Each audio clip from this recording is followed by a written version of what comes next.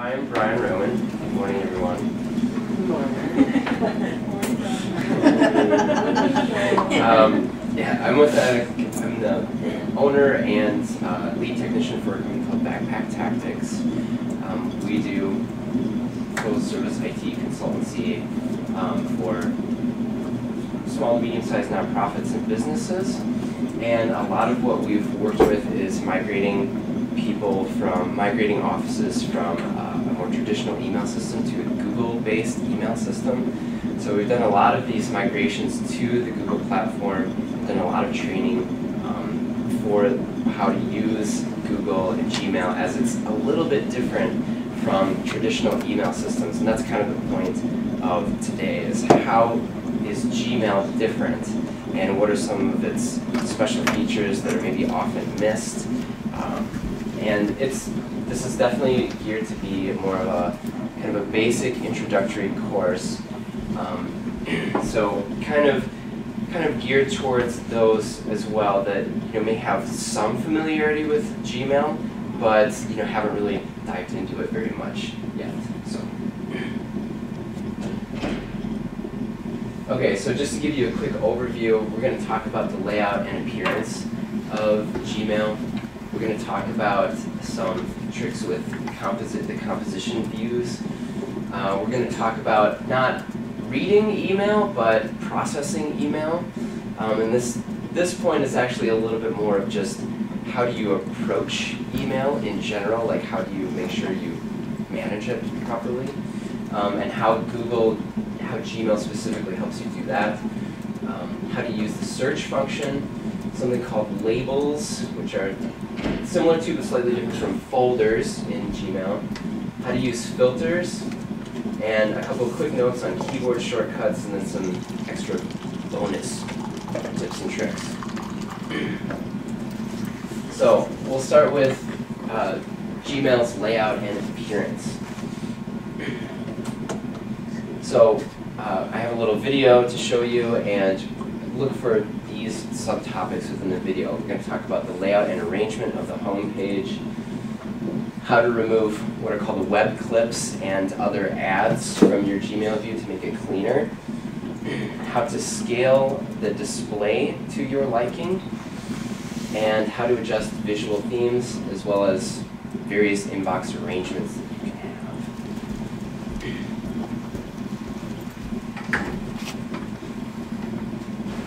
If you are using Google Mail, you probably have an idea of the basic layout of your Google Mail account. You've got the search box up here, the navigation panel over here where you can get to other sections of your Google account, the little toggle menu here where you can switch back and forth between mail, contacts, and tasks. You've got your Gmail sections over on the left, including inbox, sent items, drafts. Those are the ones that are built into Google, as well as some other built-in Google labels and any custom labels that you would have created. Just below that, there's a chat box, and the chat window is one that some people use a lot, some people don't use very much at all, but you can easily turn it on and off by just clicking this little toggle button down at the bottom. And then, of course, in the main window, you've got all of your email with from, subject line, and, of course, the timestamp. But I want to show you how to customize your settings a little bit to give you a smoother experience. First, you want to take care of ads. Normally, in an email, you've got ads. Have actually different speakers. Oh, do we? Yeah, it's just not quite loud enough. We got to hear this. I tried to play with the sound a little bit. It was a little bit before the coffee pot. Yeah, I think that made a difference.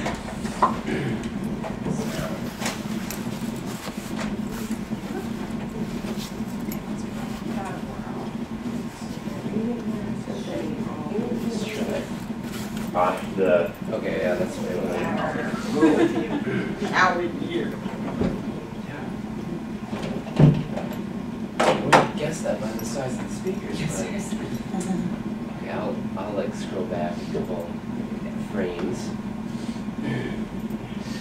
First, we want to take care of ads. Normally, in an email, you've got ads across the top, across the bottom, and along the side. We're going to get rid of those by going to the gear, clicking on Settings, look across the top, and click on Web Clips, then uncheck Show My Web Clips. That was easy. The second part is a little bit trickier. You actually have to go to the Chrome Web Store and install an add-on tool called Ad Blocker for Gmail. A link for that should be provided to you by your instructor. And then you simply add it to Chrome. You'll see my computer says that I've already added it because I've already added it. But when you're done, in your email account, you go back to your inbox, open up an email, and look, all of my ads along the side and along the bottom are gone. The next thing that I want to discuss regards display scaling. That refers to how compact your view is of your email list.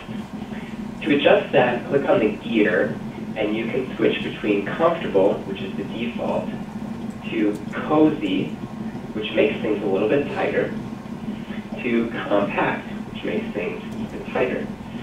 Depending on how much you want to see at once and how spacious you want your view to be, you may prefer one over the other. I like the middle one, cozy. Next, and a lot of people's favorite, is the display themes. You get to these themes by clicking on the gear and then on themes. And this just customizes the background picture for your default view of your mail. You can choose some basic colors up here, or probably more fun, the pictures down here. I'll choose ocean, just as an example. Now you can see it changes my background, and if I go to my inbox, I can see the background in the entire, throughout the entire view. And no matter where I am in my account, I see that nice picture. I'm going to go ahead and change it back to the default.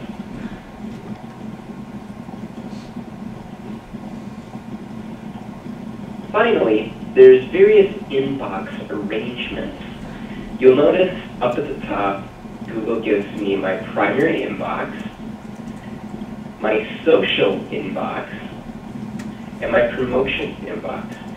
Now the primary is your main set of email that you use to correspond back and forth with real people. The social inbox has to do with things that relate to social media and various things like that. Promotions has to do with a list that you're on for merchant lists and things like that.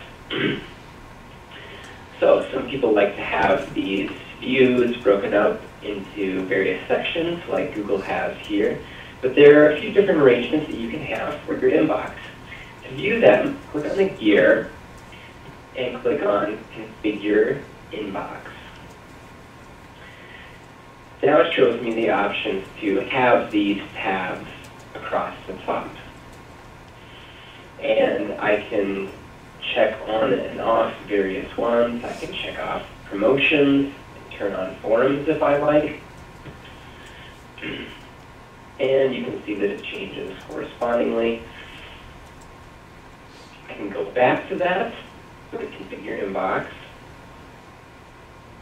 I can turn off all of them except for the primary inbox. And if I do that, the tabs at the top disappear completely because there's only one tab. So now I see everything in a list. If I go to the gear and then go to Settings, and then click across here on the inbox link, I get a few more options that I can fine tune. Here are the categories that I was just turning on and off. here are a few more options in the drop-down list. I can configure my inbox to have the important emails first, or the unread emails first, or the starred emails listed first. So if they do important first, it's going to have two sections. The first one will have important items, and then the second one will have everything else that's not marked as important. If I click Save Changes, then it's going to show me my email broken into these two different sections. Important up here, and then everything else down here. Importance is marked by this yellow tag. So as you can see, all the yellow tagged items are up at the top, and all the ones below have no yellow tag. The yellow tag is supposed to be an intelligent thing that Google learns from you as you check things on and off as important. So if I mark this email as important by clicking on the tag, that will become yellow, and in a certain amount of time, Google will bump this up to the top section. And when I do things like this, Google starts to learn that emails from this particular person, or emails that are from this particular person that are only sent to you, are important. Conversely, if I go up to the top and I uncheck the importance on one of these, Google will learn from that as well, that emails from Catherine are not important. And it'll pick up on patterns in your importance marking to try to learn what's important to you and what's not. And you can toggle those on and off. And you can do a similar arrangement by going to the gear, settings, inbox, and change your arrangement here. Maybe you like to have your unread items first. Click Save Changes. It'll show me the unread items at the top. They happen to be a lot because I've got all the YouTube and Google Plus things in here. And then the read things are down at the bottom. So it all depends on what your particular workflow is. Some people like one arrangement, other people like the other. I'm going to switch it back to the default settings for now. An inbox, click on default, save changes, and then back to having everything in a single list. Okay. Can I ask a quick question? Yes. I like the fact we can organize them. Is there any way we can label those? We have that everything else. Can we rename that so if I get a gazillion emails from this particular group, I can email that as that group? Or identify that label as that group? Yes, labels are a distinct thing from the inbox sections. Okay. And we will cover labels in like a later section that's like fifth on the list or whatever. And I think that'll cover what you're asking about. Great. By the way, I should mention again right away, just reiterate what Carrie said. You're going to have access to the PowerPoint itself as well as all the videos, which is why I know that I'm covering this material faster than you can furiously record notes. That's intentional. It's a video. You can watch as many times as you need to. So this is just, our session right now is just to introduce you to this so that you can go back and go over again what was really interesting for you. So take as many furious notes as you like. Just know that if you miss something, it's not a problem. That's because you don't want us calling you on the phone. Just watch the video. Yeah, right, that's what I'll say. No. Okay, so email composition. I wanted to point out just the 4 different views about email composition. This is a little bit of a faster topic.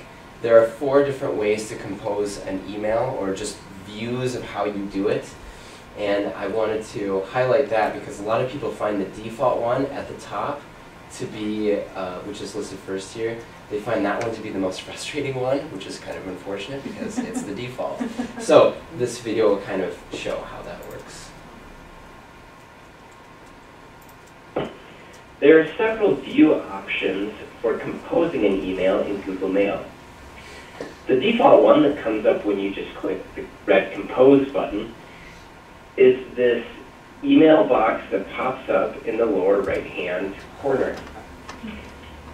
You've got your to field, the subject line, and the body. And if you were to click on Compose again to start a new message, you'd get your email stacking up side by side so that you can do multiple ones at a time. This is the default view, but some find it a little bit cluttering because you have to try to get to, maybe you want to get to your emails behind here and it feels a little bit jumbled. This is actually my least favorite view for that reason. Another view is to click on this little button right here and it puts you into a full screen mode. This darkens the rest of the window behind it and allows you to focus on just this one message. I like that a little bit better. Even better than that, I find you can hold down the Control key while clicking Compose. So Control and Compose. And it will open the email message up in a separate tab. So notice I still have my inbox open here, but now I've got a separate tab for a Compose mail message open here. This allows me to go ahead and type the message here and then flip back to this view if I need to reference anything in an uncluttered way. There's no email messages in this view.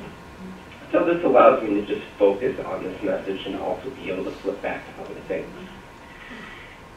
Similarly, if I were to do the same thing but hold down the Shift key while clicking Compose, that opens up an email message in a separate independent window. In a likewise fashion, this allows me to multitask by having this message open in an independent window. I can minimize it and bring it back when I want to, while being able to go back to this screen and reference other things in my inbox if I need to, or in other views. Does it go into a draft mode then if you click it to go back to another? Is that where you pull it back up again? Well, if it's an independent window and you minimize it, it's just minimized to your taskbar. Okay. And then you just click on that window to open it back up. Just like if you minimized Microsoft Word and then clicked it to maximize it again. So if you were to write it halfway and then close the window, then you'd find it in your drafts again. Yeah, good question. Okay, the next topic is arguably the most important one, which is how to process email properly or efficiently. You notice that I crossed out the word reading because email shouldn't be something that you read.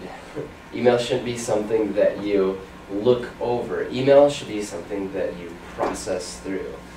So there's kind of this campaign in the larger email culture about this that's called the Inbox Zero movement, which is essentially the idea of looking at your inbox as an actual inbox, as in it's like a to-do list. It's the things that are coming in that you need to process through and deal with, and then once you're done, they go out of the inbox.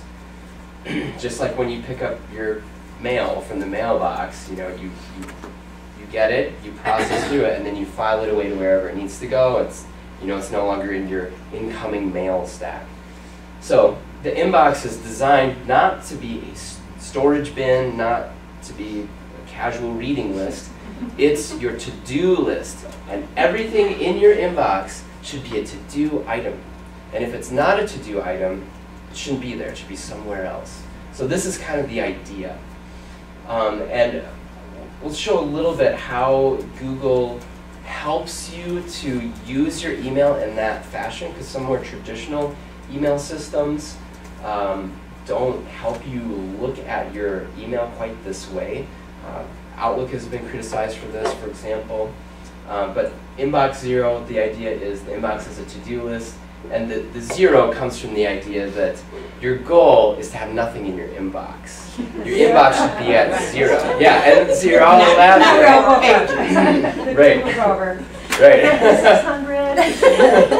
And that's fine. That's where, I mean, a lot of people are starting at like, you know, I've got 8,000 in my inbox, you know?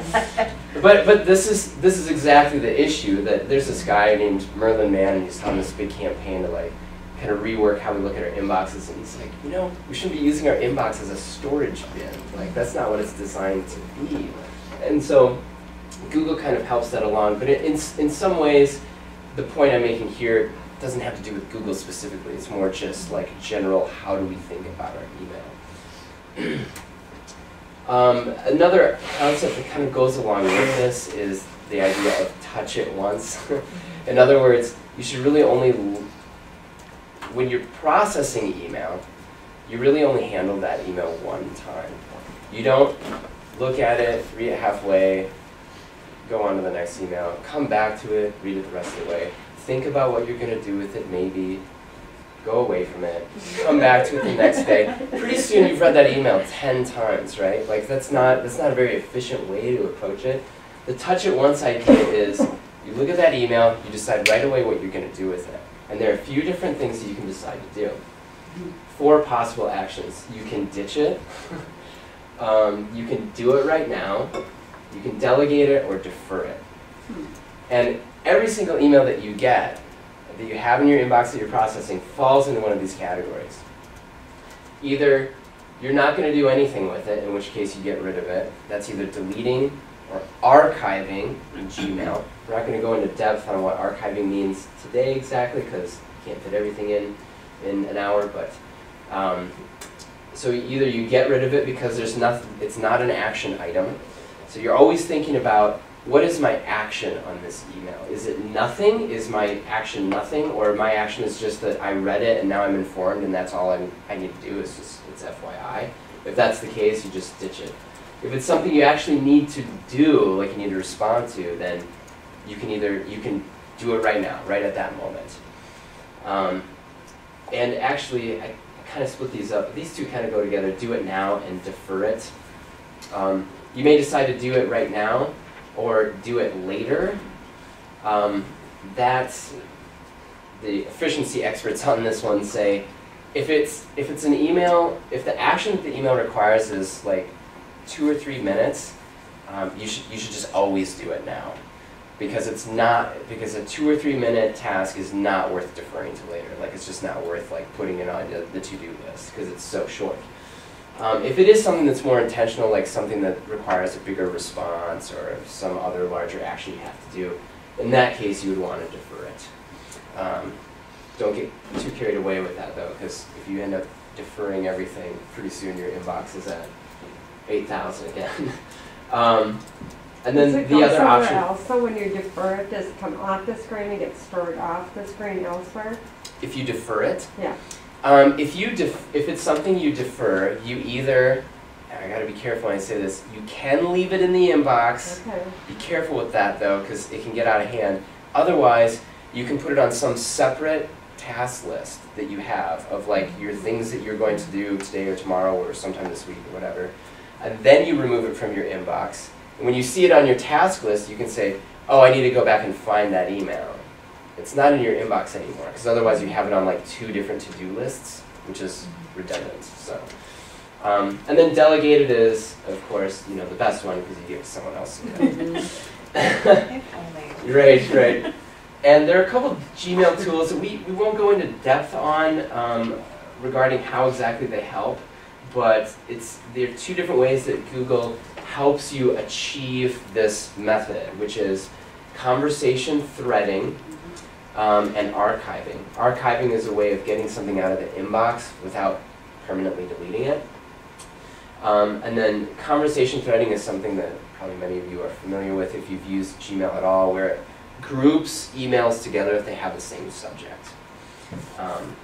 Since any emails that are in a thread tend to have the same action that you want to do to them, that means, if something's threaded together, you can ditch it just once instead of having to delete like all 4 of the emails that people have entered into that conversation thread. So that's why those conversation threads are supposed to be helpful for this. So it's difficult to show that, by the way, in a video, so I don't have a video for that, because it's more like abstract, kind of conceptual. Unfortunately, it happens to be, in my opinion, maybe the most important point you're going to hear today, but in a way. But you know, but it takes time. Like what I just described on that last slide, like it takes time to like get used to that concept and then get used to the habits of it. So, okay, the power of search, that does, I would say, also help with that method though, because things are, it's really fast to find emails. Google started Gmail on this motto of search, don't sort. Google said, you know, we spend too much time filing away emails and like sorting them into particular categories. What we should really do is you just dump them into the archive once you're done with it. You know, once you ditch it, and then if you ever need it later, which is honestly a minority of your emails, then you can just use the search function to find it. You know, don't spend your time sorting your mail and then looking for it manually again. And we'll see how powerful that search is in just a second. And then they also have like an advanced searching feature, which we'll show here in this video.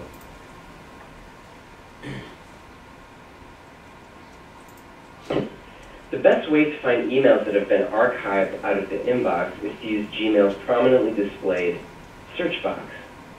So if I want to find something that I sent to Catherine, I just type in Catherine, and Google will show me any email that has the word Catherine anywhere in it, anywhere in that email at all, whether it's the subject line or the text body or the sender field. And if I want to find something else, I just erase that and type Donna instead, and all the emails that have the word Donna in them pop up. And as you can see, it's pretty much instantaneous, so it's a very fast way to find emails. Using the search box also allows me to narrow my search a little bit more. So if I had a bunch of emails that had the word Donna in it, I might add another word and say, okay, I want emails that have both the word Donna and the word birthday in them, because that's the email that I'm looking for. And boom, this has narrowed down the search, and it's only given me one search result. This is the only email in my account that has both of those words in it. And you'd be amazed how much you can narrow down a search by just adding 2 words. It will give you only a handful of emails. It's much easier to look through than a large folder of emails, which you might be used to from Microsoft Outlook.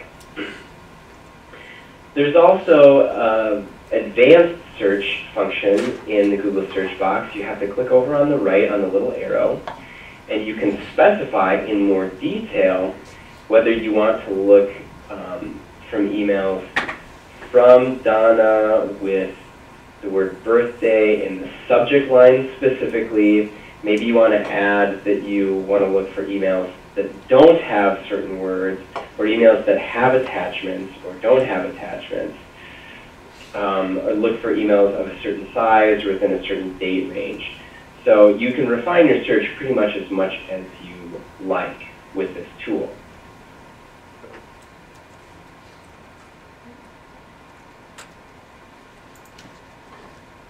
Okay, so there's the basics of search and then also the advanced search. A very powerful tool.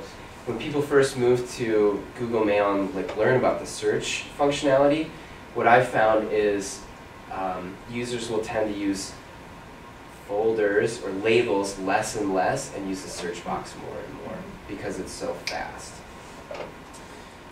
But, question? yes? If you're looking for, say, an email from Barbara, and it's embedded, if you responded to it, will it still find it? If you responded to it? Yeah, so you had an email from Barbara, then you responded to she, then you. Yeah. And so she's not the one that most recently it's from. Right. Will it find that? Yeah, it'll find that. And it'll still group all those together in a Yeah. conversation. And in your search result, you will get any email that has the word Barbara anywhere in it, even... No, but if it said from Barbara, if I was searching from Barbara. Oh. It would only then show you conversations that have at least one email that was from Barbara. Oh, and it wouldn't have to be the most recent. But it wouldn't have to be the most Good, recent, okay, yeah, because great. when it gives you the search results, it'll always give you the entire conversation. Gotcha. Yep. Okay. Yes. Okay, so labels.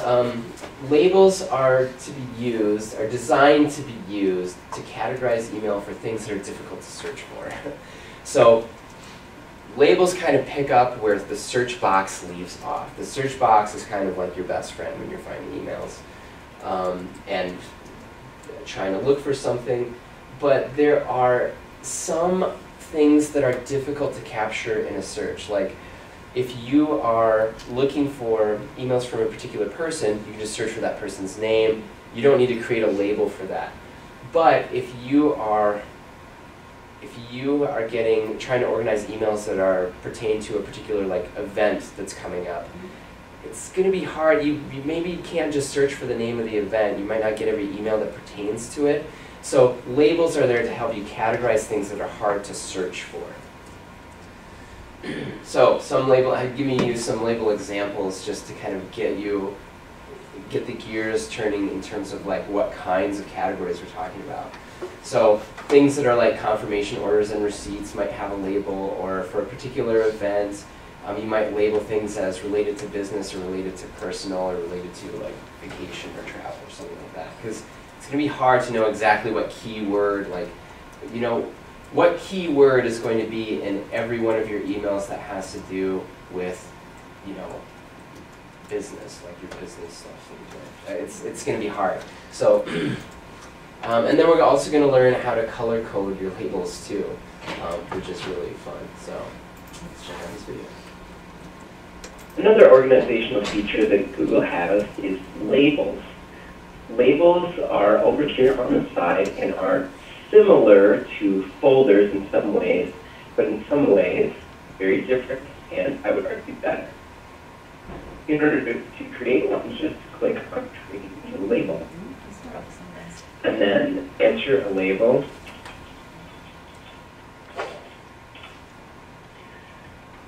Click Create, and there it shows up on the side. I can now apply this label to the email in my inbox by simply dragging and dropping the label onto the email. And you'll see the label applied to that email. You just drag and drop like that. So the reverse of Outlook. So instead of dragging them over to the label, we're going to bring the label over to the Labels tend to be email. good for organizing things that are difficult to capture with a search string. Because you can't just put fundraiser event in the search box and expect to get everything that applies to fundraiser event. People word things differently and things like that. So labels are useful for things that are difficult to search for. It's really easy to just use the search box if you're looking for a certain person or a certain keyword. But it's these more complex categories for which labels are really useful. I've got another label here called receipts. You can go ahead and drag that onto some of these emails to categorize those as receipts. One cool thing about labels is that you can apply multiple labels to the same email. So I can drop that tag on this email, and now this email has two different labels on it. There's no problem with double categorizing emails in Google Mail. And if you want to give your labels just a little bit of visual pop, you can click on this little arrow that shows up next to them when you highlight over them, go to Label Color, and choose a color. And then that color will apply to those labels. And then you can do the same thing with your other labels. Give them a different color, and that'll help to give some sort of visual categorization to your emails in addition to the text of the label itself.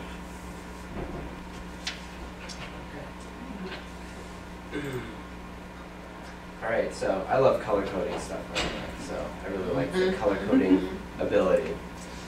All right, filters is basically a way to make Google organize your email for you, and This is a little bit more of an advanced one than just like labels themselves, but it's once you get the hang of it, it's really powerful and saves you a lot of time. You can use Google filters to make Gmail organize your emails for you. So let's click on this email. And let's say that this email is an example of an email for which I want to set up a smart rule. I just click on More, Filter Messages Like These, and it uses this email as an example to start creating a filter. I can create a filter that says, any email that I receive from this email address, do this with it. And here's all the things that you can do with it. Have it skip the inbox, mark it as read, you can star it, you can apply a particular label to it. This one's really useful. And choose Apply the Label to Fundraiser Events. And then I can click Create Filter. I can also apply it to any existing emails that currently match that criteria. So I click Create Filter, and your filter was created. You can also make these filters as precise or as simple as you want them to be. So I'll go to filter messages like these again. Maybe I want to say that the emails from Catherine L. Sweetman that have the words fundraiser in them, only those should have the filter applied to them.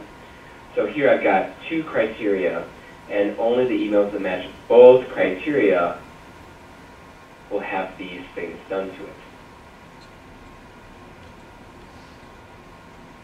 Create filter. Now, once you've done this, how do you get to your filters to edit them? Click on the gear, click on Settings, click on Filters at the top, and you see all your filters listed. These two are kind of conflicting, so in this case, I would want to get rid of one of these. Let's say I want the second one because that one's a little bit more precise, so I'll delete this first one. And you can use this screen to create new filters or edit the existing ones. Ryan, is that the way that we can block as well through filtering? I saw. Yeah, never because sent one a of the spam. actions you can take is to have it skip the inbox, or you can have it just be deleted. You can have things go to spam or be never sent to spam in Okay. case someone gets falsely marked as spam a lot. Yeah, So- I didn't see send to spam. Like, I wanted to know how to do that, but Right. it's one of the options. Yeah, and like archiving something or having it skip the inbox allows you to at least you never have to see it. You Yeah. basically never see that email.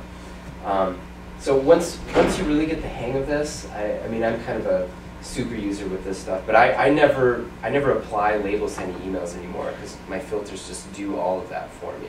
So it can really kind of supercharge your efficiency as you process through your email. Keyboard shortcuts. All right, these are really fun. Typing is faster than mousing. It's, if you're already writing a message, you already got your hands on the keyboard, it's much faster to just hit a key than to do this, and then click. You'd be amazed like how much time that actually takes, like that adds up.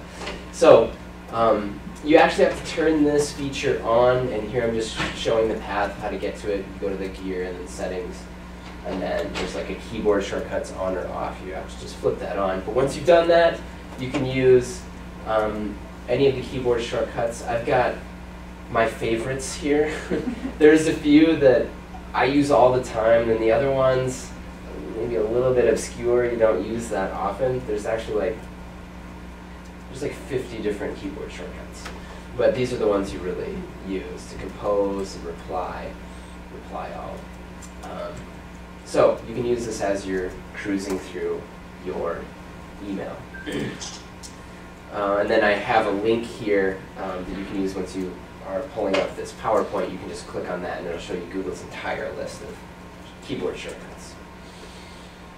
A few extra tips, tricks, and tools. These are things we're not going to go into detail on, but I just want to have on the presentation so you can, once you're completely up to speed with and excited about all the previous stuff, you kind of move on to these things. There's a feature called undo send in Gmail, and if you turn this on, and that link is to exact instructions on how to do it, what it'll do is it'll allow you to undo a sending of an email. So if you click send on an email and you realize, oh shoot, I forgot to say this, and you usually realize that within the first 30 seconds. You can just click undo and it'll pull your email back, and it'll be as if you didn't send it at all. If you don't take advantage of that 30-second window, or you move on to another screen, you lose the ability to retrieve it. So it's just kind of like a little grace period. What Google's actually doing there is they kind of hold it in limbo for 30 seconds before it actually lets it go through its server. So that's what it's doing. I use that all the time. So yeah, saves me some embarrassing moments. Boomerang for Gmail does something kind of related. You can schedule your messages. So if you're typing a message and you're like, all right, I want to send this at a particular time, like maybe it's a reminder email and you're like, I want to remind people of this like at the end of the day before such and such. Well, you can use Boomerang to, it's like an add-on package that you add on to Google Mail. You can use Boomerang to say, I want to deliver this email at exactly this time. And then you set it, and then it's done. You don't have to be logged in. You don't have to have your computer turned on at all. Once you set it, you're done. You can also, I use that feature all the time as well. You can even schedule recurring email messages with it.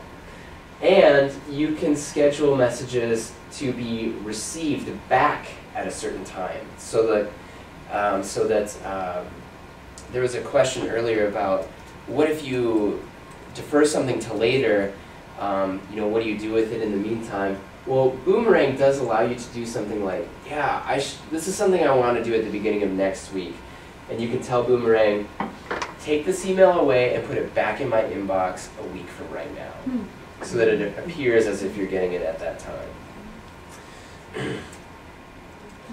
And then there's some instructions on how to set Google as your default mail handler. So I don't know if anyone has this issue, but there are some programs where you'll click on an email link and it'll try to launch maybe Microsoft Outlook even though you don't use Microsoft Outlook, or Apple Mail if you're on a Mac. And there's a way to set Google as your default mail, and this has specific instructions depending on which browser you're using. Google Chrome and Firefox are going to be your best bets with that because they're the most capable browsers out there. And that's it. So, so that's kind of my quick run through. I'm sure is faster than how quickly you can take notes, but you can have access to this PowerPoint. So try to leave a couple minutes here in case people have follow-up questions with any of that content. Maybe your mind's just worrying. So. Well, first of all, round of applause for Tom. Yeah.